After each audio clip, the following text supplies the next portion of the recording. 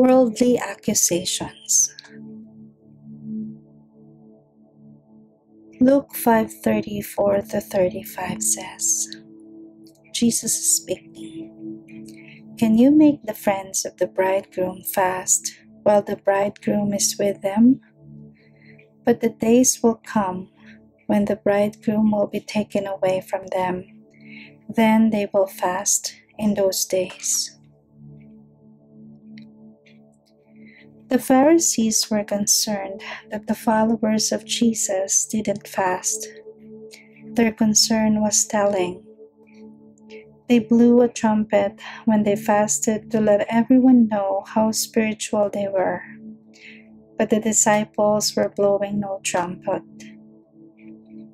The Bible asks the rhetorical question, who shall bring a charge against God's elect? The answer is obvious. No one.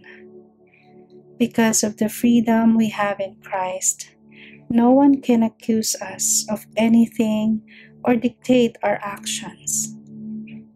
Everything we do is between God and us.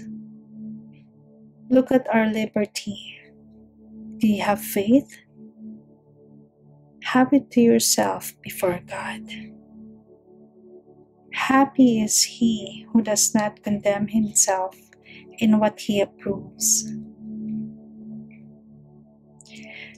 Never let the words of an accusing world steal your joy.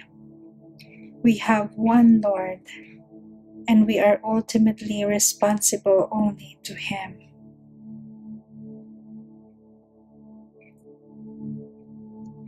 Do I ever have an unhealthy judgment attitude toward other Christians?